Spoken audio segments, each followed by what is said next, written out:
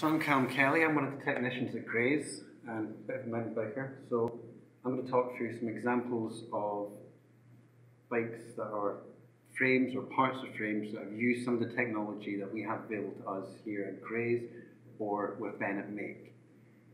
So as Chris was telling us about sintering, we'll start with that. But first we'll have a quick, if you don't know what additive manufacture is, it's what Ben's going to talk a lot more about, but it's a way of creating objects from CAD models.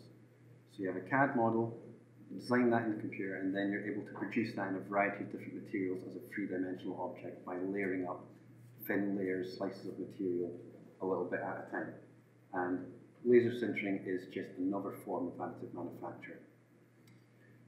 Now, charge bikes a few years ago used laser sintering kind of as a technical exercise to produce dropouts for some cyclocross frames that were titanium. They were able to produce them so they were hollow and so they were lighter and stronger than if they were cast objects. So able to save weight on what was supposed to be a very lightweight, high performance frame. That is just one part of a frame, but that kind of idea of producing using additive manufacture and frame building has moved forward, and different companies have developed that. Probably the first to make an entirely sintered frame was Empire Bikes when they made an MX6 prototype a few years ago. A few of you may have seen this bike and may be aware of what it was, but in this form, in this kind of printed form, it never made it to manufacture. It was a technical exercise, but it proved concept and had some really nice little details and was able to develop the technology further.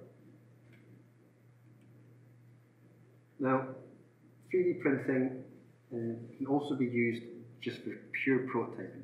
That's what it's for. It's for trying ideas out. And whereas with the sintering you can make functional parts, you can also print in polyesters and plastics.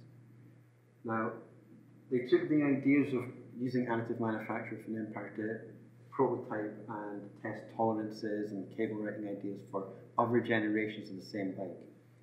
So in this particular example, what would be in the finished frame created out of a milled solid block of aluminium, they've printed in plastic.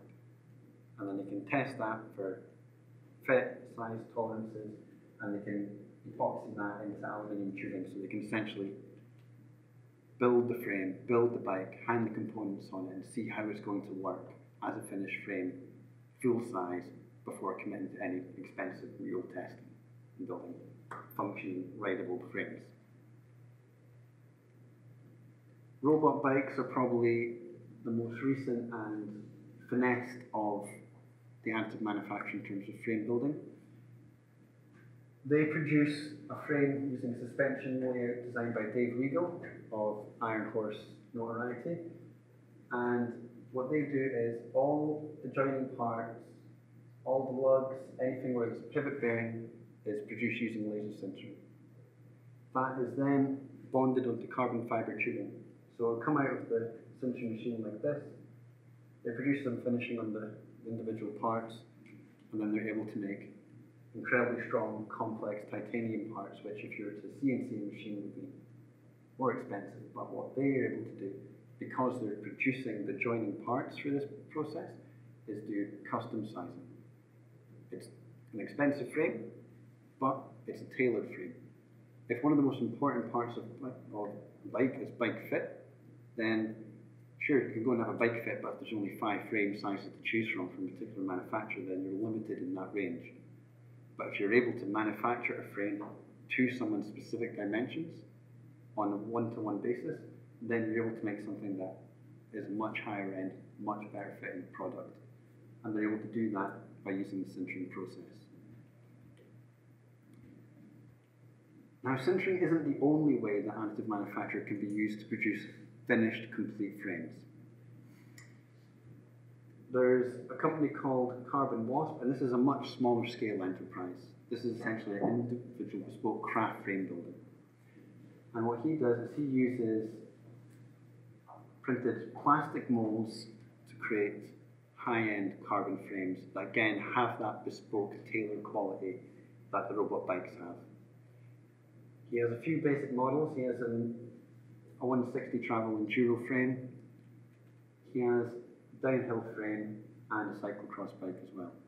But because he is then printing the molds himself and then laying that up in carbon fibre, if you want to change something of it, if you want to have the seat stays meeting where the top tube is, you want it a bit lower, so a bit more compliance and flex. If you want to put in a SWAT style compartment in the down tube with this frame, you can do all of that easily and without any major cost implication.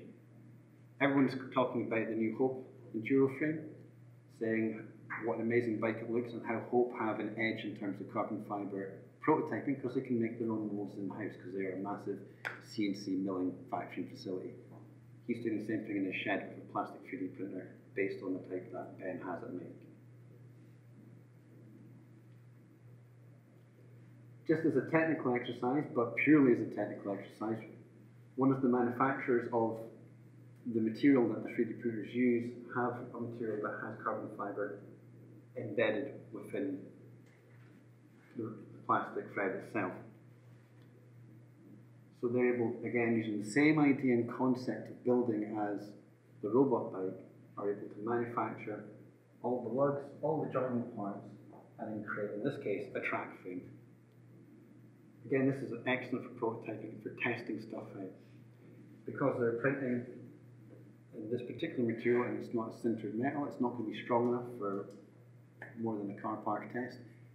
But you can test fit, you can try stuff out, you can see ideas, you can make a physical prototype to go and take the trade shows, to take the potential investors and show this is what I want to make. Again, even the combined stand and handlebar on this particular bike there. And I've got this wee example here as well.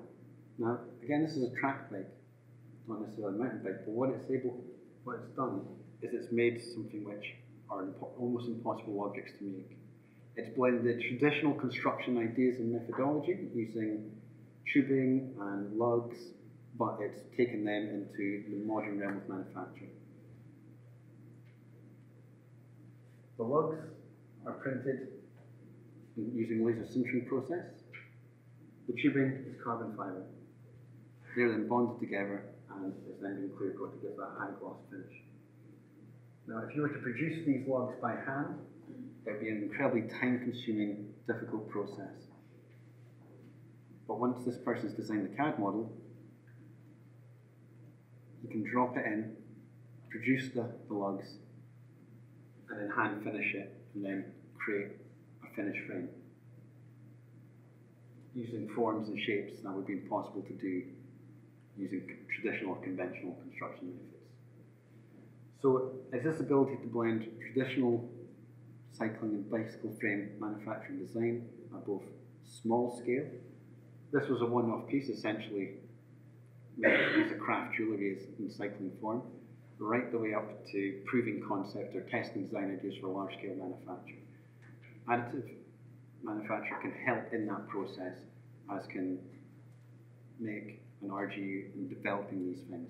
Now I've just focused on frames as just one case in point of example, but it could be any component on a modern mountain bike. Any single part, it's just a test form, it can be 3D printed. You want to see what a new stem looks like, you can print that out, not a problem. With the sintering machine there, because it's able to put, in that example there, shapes within it, you could print a hydraulic circuit for a dampener, no bother. You can make it in a smaller space, you can make it able to perform in a manner which wouldn't be able to happen using traditional CNC manufacture, for example.